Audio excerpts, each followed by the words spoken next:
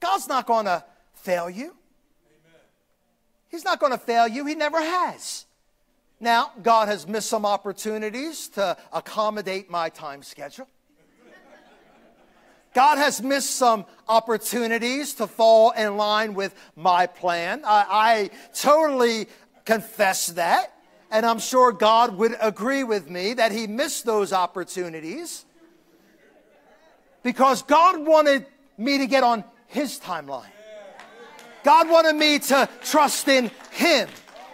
God wanted me to rest in his arms. Even when it seemed like there were winds and rains and storms all around me, God wanted me to lay up right alongside of him and sleep in the boat while others worried about stuff they had no control over. Come on, say amen, somebody.